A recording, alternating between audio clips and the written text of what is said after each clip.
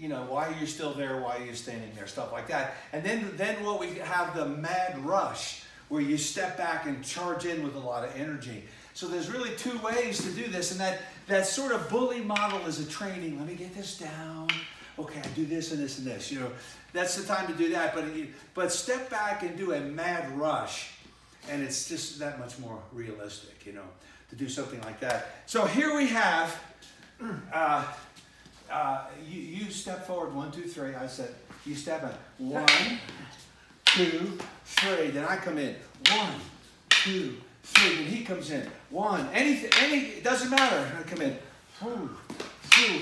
Doesn't matter what it is. And so sets of 3 back and forth. Let's see if we can do that real quick.